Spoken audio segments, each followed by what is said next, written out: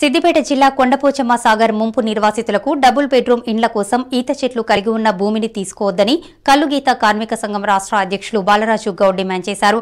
ఈత చెట్లు ఉన్న 337 సర్వే నెంబర్ గల భూమిని గీత కార్మికుల కోసం సొసైటీకి అప్పగించాలని కోరారు. గత నెల 31న తునికి బొల్లారం సొసైటీకి చెందిన ఈతవనంలో అధికారులు 2000కు పైగా చెట్లను తొలగించిన నేపథ్యంలో పలువురితో కలిసి ఆయన దాన్ని సందర్శించారు.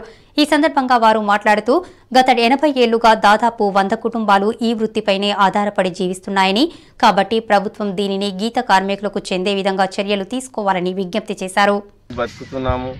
బతుకుతుంటే ఇట్లా సారు ఇట్లా అన్యాయం చేసిండు. మా తాతల కోరిలు ఉన్నాయి, మా తాతలే అలికిర్రు, మేము మన్మలము కొడుకులము అందరము బతికి 50 ఏళ్ళ కోలే బతికి మేము దాని ఆధారం పట్టుకుని మేము బతుకుతుంటే మమ్మల్ని ఇంత అన్యాయం చేసి చీకట్ల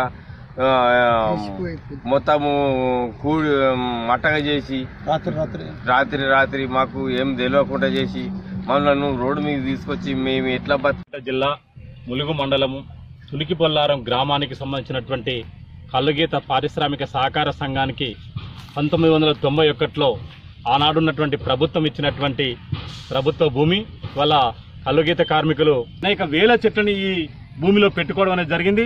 వీళ్లకు ప్రభుత్వం 91లో ఇచ్చినటువంటి భూమిని ఖచ్చితంగా వీళ్ళకి ఉండే విధంగా చర్యలు తీసుకోవాలని ఈ సందర్భంగా డిమాండ్ చేస్తా ఉన్నాం. హరితవరం గ్రామం మా తునికి బొల్లారం గౌడు సంఘం చాలా ప్రభుత్వం అన్యాయం చేసింది. ఎలా అన్యాయం చేసిందంటే ఆయన సొంతగా ముఖ్యమంత్రి గారి దీనిపై కలెక్టర్ గారికి సందేశం ఇచ్చి అలా ఎందుకు జరిగింది, దీనివల్ల జరిగింది, అలా ఆయన చేయవలసిన అధికారులపై చర్య తీసుకొని మాకు న్యాయం చేయాలని